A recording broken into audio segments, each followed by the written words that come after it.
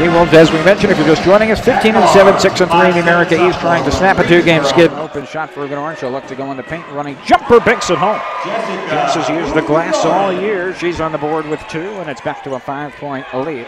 Inside Proctor. Proctor with the hook shot. It's good. Sabri Proctor with 6 of the team's 11. Snow.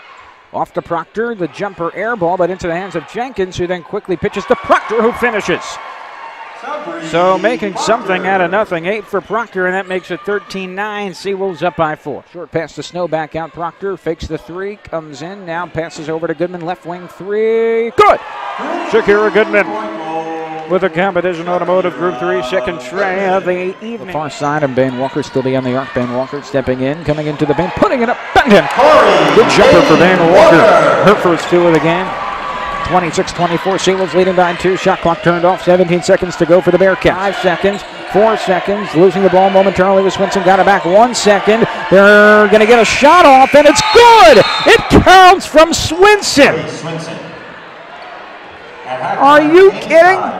Hanlon inside, Uganoran double team, backs it out. Uganoran now to Hanlon, who will take a 3 and hit it. Kim Hanlon so good on those catch and shoots. It's a Competition Automotive Group 3 for Swinson. Still a 5-point game. Quickly moving Bayne-Walker to the paint, to the block, puts it up and in. Bayne-Walker with 6 for the game, 4 in the second half. It's 40-33. Seawolves up by 7. And they've really done a nice job stopping her. Only 4 points in the second half. Bayne-Walker now going to the paint off the pass from Proctor.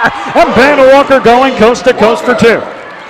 So I should say they would still be 2 games back. But New Hampshire's played less games. And the Seawolves have as Hanlon hits the 3. Hanlon, a Competition Automotive Group 3, her second. Hanlon on the right side, 4:07 to go. Lob pass inside Proctor. Proctor looking to make a move. Proctor gets Bayne-Walker free, and a foul!